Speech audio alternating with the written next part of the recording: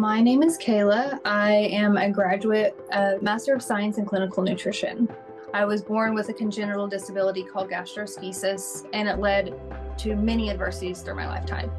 In my early 20s, I was having a bout of gastrointestinal problems, and I was constantly seeking medical attention. They basically said, with this rate of how your body is, functioning, you have 5 years. So I really got into what I was eating, how it affected me, tapping into my body, because it was up to me and not the doctors to help myself. So within the 3 years of me constantly trying to see what worked and what didn't, it led me to start my career in nutrition and dietetics. It made me look at things through a new lens. So instead of being so hard on myself, I let go of those things that I could not control, and I accepted how I reacted to them.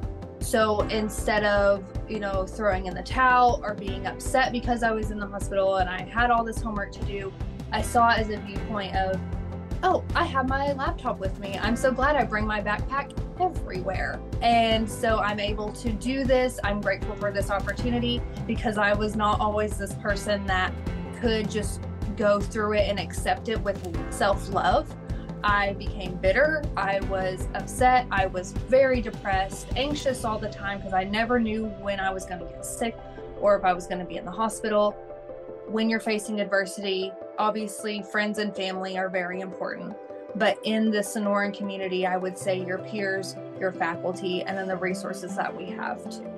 That's how I found resilience, was community, and I didn't have to do it all alone. I was a person that thought I always had to do everything alone because it was my battle.